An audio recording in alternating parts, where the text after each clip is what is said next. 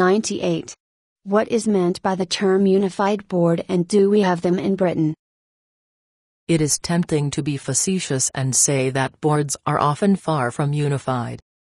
In fact, as you will know, boards are sometimes disunited and even downright quarrelsome.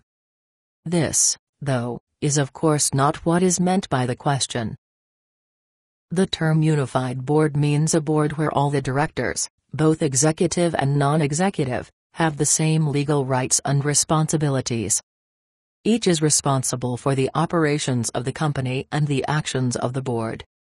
The directors may choose to divide up their responsibilities, for example by setting up board committees, but it is not a legal requirement that they do so.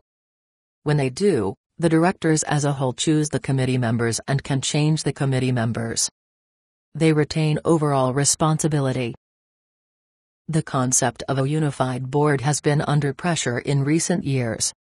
In particular, corporate governance codes, including the Combined Code, specify special responsibilities for non-executive directors. Nevertheless, the principle of a unified board is long established in Britain and it has been retained by the Companies Act 2006. It must be a matter of opinion, but many people consider that a unified board is a source of strength.